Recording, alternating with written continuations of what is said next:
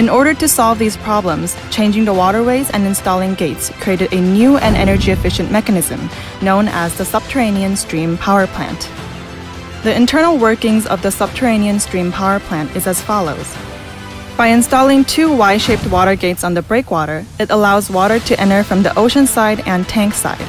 Opposite from this, a lower gate allows water to exit. This system produces energy by moving high tides towards the tanks and low tides outside the tanks. Because the subterranean stream power plant utilizes both the high and low tides, it is more energy efficient. 시화 Lake, 새만금, 태완 가오린 Bay are examples of tidal power plants disrupting water quality and destroying ocean wildlife. This new system prevents these problems.